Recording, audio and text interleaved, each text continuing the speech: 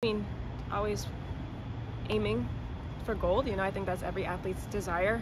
But yeah, I think that doesn't come unless I stay healthy. So I think that's number one on my list, really, truly, is staying healthy. What she said, you all already know that. Each and every athlete wants the gold, but health is as important, whether it be physical or mental. For Sydney, even if she's among the top names in track and field, her focus remains the same. And then, of course, trying to be the best that I can be, trying to improve upon myself and, you know, go for gold if it comes, God willing. That's amazing. If not, I just want to continue to be the best I can be and represent Team USA. This year, when athletes say they want gold, it's pretty obvious where they want to get it, at the Summer Olympics in Paris. Sydney McLaughlin-Levrone is no exception, although she already won 2 gold medals in the only Olympics she has competed in. She finished in the top spot in the 400-meter hurdles and 4x400-meter relay at the delayed 2020 Tokyo Olympics. At this year's Summer Olympics, she aims to snatch up the gold in her specialty event. Yes, that's right. She intends to defend her title in the 400-meter hurdles at the Paris Olympics and was scratched from the 200 and 400-meter flat races that she had originally signed up for. Just so you know, the world record holder had initially been entered in all 3 races for the US Olympic trials, but as of a few days ago, she was listed as a scratch in the 200 and 400. The Olympian confirmed that she will narrow her Olympic focus to what she called her first love at a recent media gathering in Los Angeles to roll out Michael Johnson's new track league.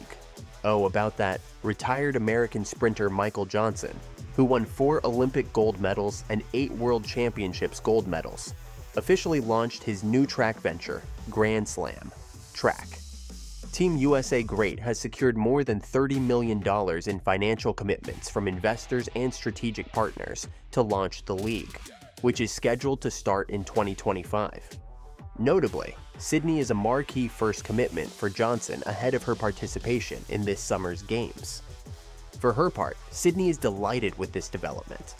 "I'm honored to be one of the first racers in Grand Slam track," she said.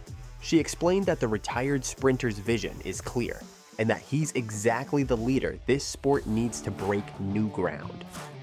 "I am thrilled to be a part of this league and look forward to everything we have coming in the future," she added, further stating that the league is the step forward that the track needs to take it to another level. The meetings will feature track races only, divided into categories of short sprints, long sprints, high hurdles, low hurdles, middle distance, and long distance. Of course, there will be men's and women's races in each category. According to Johnson, the new track league will see the best of the best compete against each other at 4 elite meetings every year from 2025. It is set to debut in April of 2025, with 2 3-day meetings in the United States and 2 international stops, with prize money of around $3 million on offer at each meeting. A total of $12.6 million USD in prize money will be up for grabs across the 4 events. In addition to base pay and appearance fees, the athlete with the best combined results from the 2 events in which they are taking part will receive $100,000 USD, and the second-placed finisher $50,000 USD, with the 8th-placed finisher taking home $10,000. At the end of the day, you know, these athletes deserve to be compensated for their talent and for what they bring, and we're doing that, Johnson said. In an interview, he basically sang Sydney's praises. "She's one of those athletes that likes to race on the big stage. She loves it," he said. "So when I presented this to her, telling her she would get that same sort of vibe, audience, and grand scale 4 times a year, she was all about it."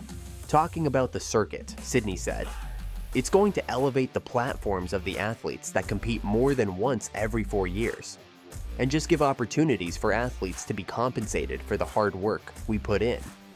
Anyway, going back to the announcement she made at the event launch, although the 24-year-old has raced in 5 different events, the 100 and 400 hurdles, the 200 and 400 flat, and the 4x100 relay, she will only be competing in the 400-meter hurdles at the Paris Olympics.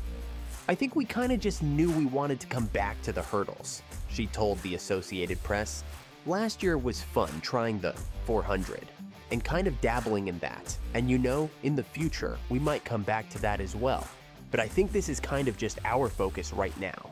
Seeing that she easily cruised to victory in her first 400-meter hurdles race for nearly 2 years shows that she has indeed been focusing on her specialty event. No one can say otherwise, especially since she ran almost effortlessly and left the rest of the field trailing in her wake at the Edwin Moses Classic at Morehouse College in a world-leading 52.7 seconds. Sydney McLaughlin-Levrone is back in a big way. The crowd at their feet. They're seeing a world record holder live in person. Her first 400 hurdles since August of 2022.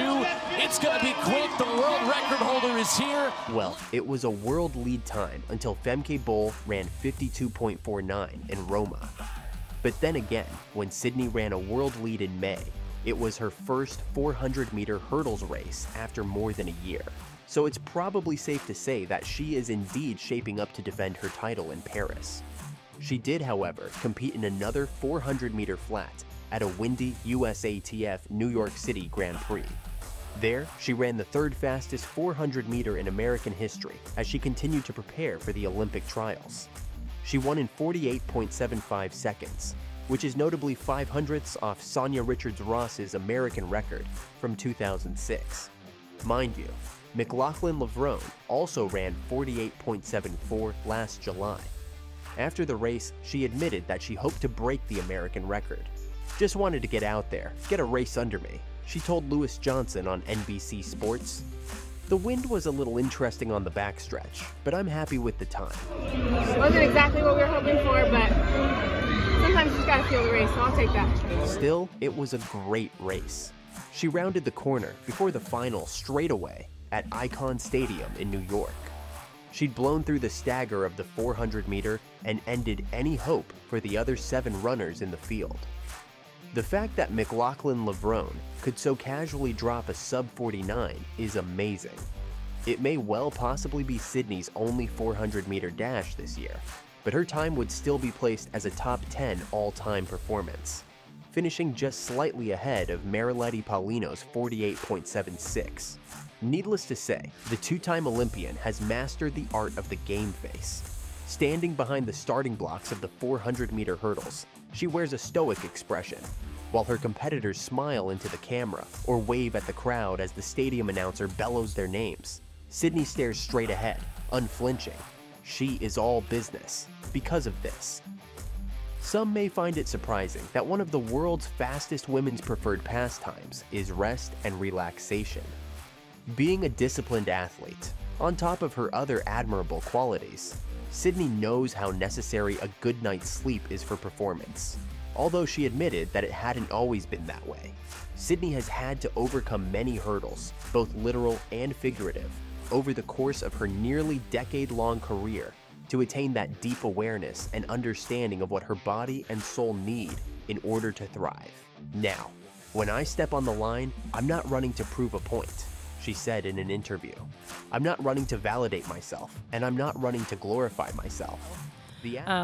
And I love this sport, but like I've said before, this sport is not everything to me. It's what I do. It's not who I am. So I want to do it well, the best that I can for as long as I can. And when we decide to make a shift, we'll make a shift. But yeah, I have other aspirations in life. The athlete also is not adverse to change. In fact, she recently wrote and released a book. In her words, I think honestly, like as opportunities arise, I just want to do them the best that I can. Speaking of opportunities, she'll have that at the upcoming US trials, just like this athlete does. See for yourself.